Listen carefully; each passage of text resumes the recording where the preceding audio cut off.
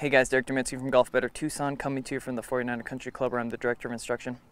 Going to show you another great tip I've used throughout the years. I actually learned it from Morris Hatalski, one of the PGA Tour's best putters of all time.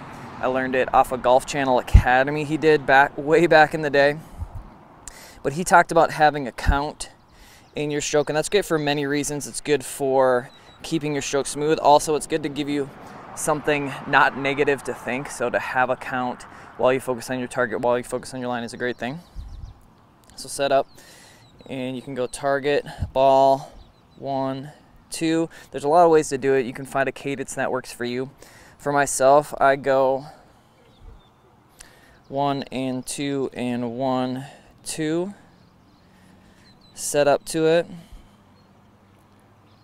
1 and 2 and 1, 2.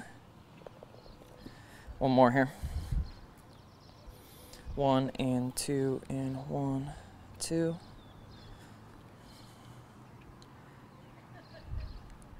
One and 2 and 1, 2.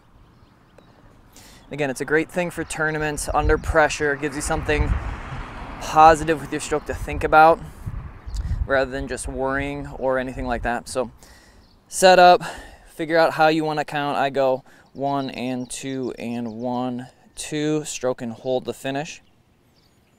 It's a great way that works. Can help your stroke improve and be better under pressure. So give it a try and let me know what you think.